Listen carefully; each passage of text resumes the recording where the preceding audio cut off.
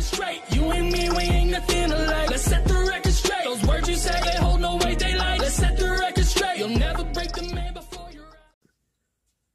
Hello everyone and welcome back to another diecast review, a custom diecast review actually. This is Johnny Sauter's 2021 Charlotte race version. Now a lot of people actually forgot about this crash, so if you don't know what happened, I don't remember who spun, but somebody spun, and Sauter kind of collected, or like he kind of sideswiped that entire truck, and it just destroyed his car. Now, what I mean by destroyed, I mean destroyed. Both tires were gone on the right side. The whole side was gone for the most part. So yeah, we'll definitely take a look at that here in a little bit. So that was a very gnarly crash nonetheless. Now I do want to get this out of the way just real quick. I did not make this template. I do not know who owns the template. But this is just, for a little custom project. Nothing crazy. Again, if I knew who was actually the owner of it or the maker, I would actually credit, but I can't do that because I don't know who it is. But anyway, I did actually kind of goof on this truck because the paint scheme itself is a light gray. For whatever reason, my stupid self painted the truck silver, and I don't know why. So you will see some silver pieces kind of shining through, but try to avoid that. Mainly it's on the roof here. You can kind of see, but it's not terrible, but it's kind of terrible at the same time. This thing doesn't even have a splitter. I took the splitter completely off, so I don't... There's a piece of glue or something. But, yeah, so this truck's pretty messed up for the most part. Now, I was at the Charlotte race, but I wasn't at the truck race. I was only at the Cup race for the Coke 600. So, yeah, I just missed this by a few days. But anyway, let's see. We got Tundra right there. I can't tell what that first word is. Is it, I don't know, there's no way to, yeah, I can't tell what that is. So that's Pet Care and Products. I can't really read the first word, because it's kind of covered in a bunch of racewear. Speaking of, as you can see, this thing was completely dirtied up. It tried to, recreate any damage or anything, and it was just, super torn up, so it was really kind of hard to tell. But yeah, there's the front end, what's left of it. Got the special Camping World, not playoffs, but the salutes banners, I guess you can call them, which is weird because I didn't know the Camping World ones were black instead of white. So I actually had to make these myself. So here's what I was kind of talking about earlier with the silver. You can see 13 is a gray outline, or a gray block, and then you got the silver up here for whatever reason, because I don't know why, I just decided to paint it silver instead of a light gray for whatever stupid reason, but I tried to cover that up with some racewear, and I think it only somewhat passed for the most part.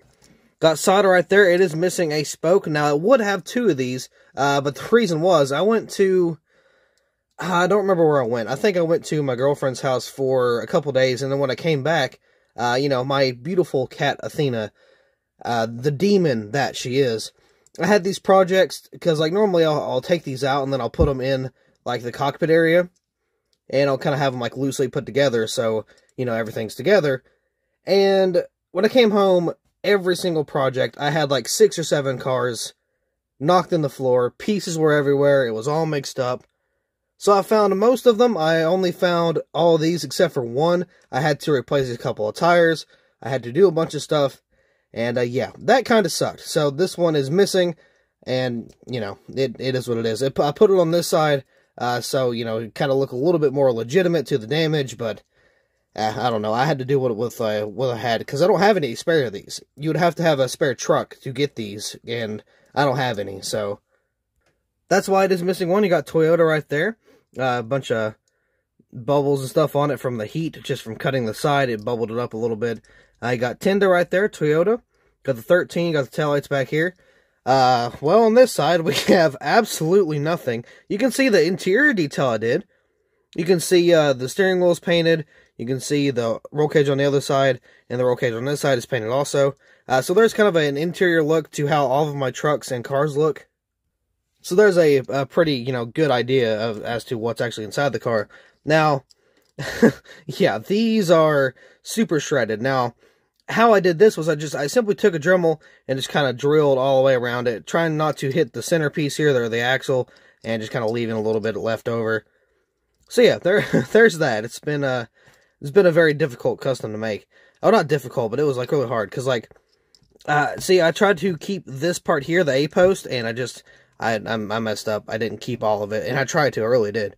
So I got the same thing for this tire here. Got the destroyed front end here. If I could talk, that'd be nice. Got the headlight there, what's left of it. Got the whole front end, again, just destroyed. There is no splitter. So yeah, this was a pretty wild raced version. Now, I do not have the Coke 600, or not Coke 600, but the playoff tires. I could have used it, but I didn't think of it until after it was already put together, because I forgot it was a, you know, it's got the banners and stuff. So I'll try to mark it out as much as possible. You can hardly tell, because, you know, it's already marked out and stuff, so you can't really tell nonetheless. But we do have some contingencies over here, like we didn't have over on this side. Got Goodyear, Gander Outdoors, some of this is kind of hard to read. Holly, Fi, Tilton, Cometic, Mobile One, it's Sherwin-Williams maybe. Let's see, got the NASCAR race truck right there above that. You can barely tell, but it's there. Got Johnny Sauter up on the name rail. Of course, you got that little yellow piece. Got curb right there. Got the window net down. Got Tundra. Got a little bit of contingencies over here, which I cannot read to save my life. You can see the worn out tire here, and then there's a whole bunch of race wear and damage right there on the back end. So, zooming out a little bit and flipping this car upside down, or on the side, I guess, here is the detail we have for underneath. Again, it's the same thing I always do for my diecast. So again, here is the undercarriage. Now, I will not be able to do this on the next gen Cup Series cars, because there's no detail underneath. It's all smooth. Which is quite unfortunate, because I actually love doing the undercarriage and all that stuff. But we do have the axles and stuff, which needs to be repainted. Like, that paint doesn't stay on very well, so I do have to repaint the exhaust, as you can kind of see there. But, you know, got the little red tank, you got the little red looking thing there as well towards the back end.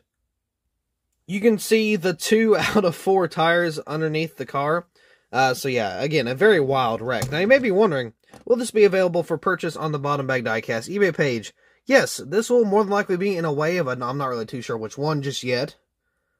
But speaking of, we will try to have one out next week, probably next Thursday. I still have to take pictures for 2 more cars. I still have to make the actual like promotional video. I've already recorded the wave preview and all that good stuff. This one will not be in it, but it will be coming soon, hopefully. I've got a whole bunch of projects. I'm going to try to review all of them individually first, now that I'm kind of getting caught up.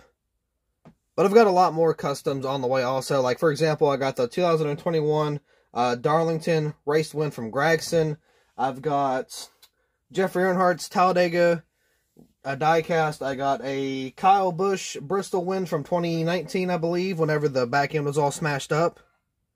I've still got the Truex and Custer Coda race version as a set. I still have those. Let's see, I've got a Casey Kane 2013 Bristol win, I believe. I got a couple more. I got there's Daniel Hemrick for the Phoenix win back in 2021. So I've got quite the customs coming out very soon. Not to mention, I've already made some more customs in the meantime, and I've already started some more projects. So we got a lot coming, so there's no worry about that. But anyway, with that being said, I do believe that'll be all for this custom diecast review. So thank you all so much for watching. I hope you all enjoyed, and I'll see you in the next video.